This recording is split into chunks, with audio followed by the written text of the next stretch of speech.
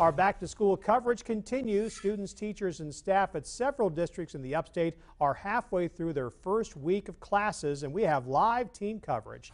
7 News' Christine Scarpelli is in Inman. We'll check in with her in just a moment, but let's start with Jennifer Martin. She's live at Cowpens Elementary School. Good morning, Jennifer.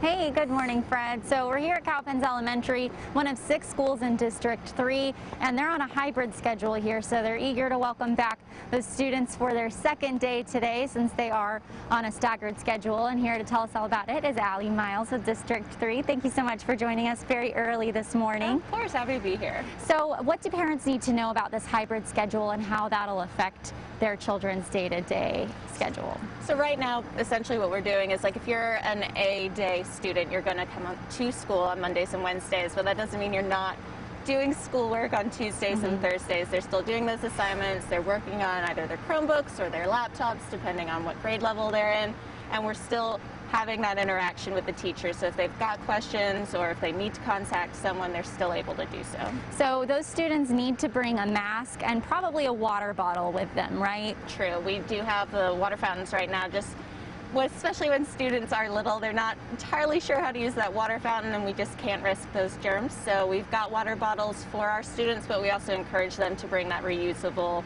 bottle if they can. What about drop-off and pickup here? What do parents need to know that might be different right now?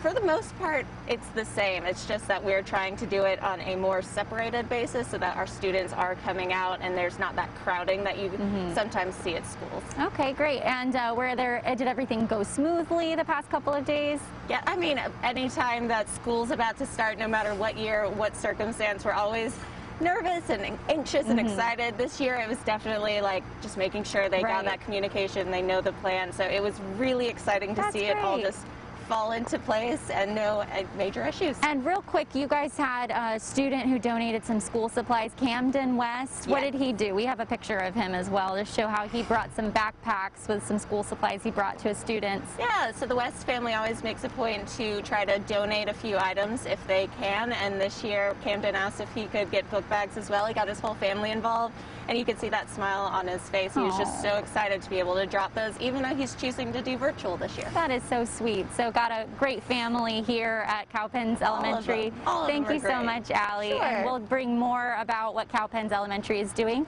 in the next half hour. Live in Cowpens, Jennifer Martin, 7 News. Jennifer and Allie, thank you.